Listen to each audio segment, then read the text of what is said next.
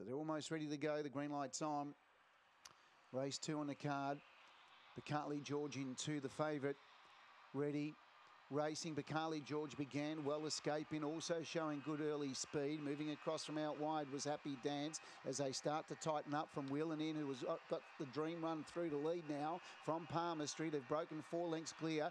Queen Lisa getting through with Sadie Rose. And back at the tail, we've got now Bacali George and Happy Dance, but in the straight, Wheeling In front. Palmer Street's running on strongly. Wheeling In front. Wheeling In scores from Palmer Street. Third home about 8 lengths away, Bacali George from Sadie Rose. Then Queen Lisa.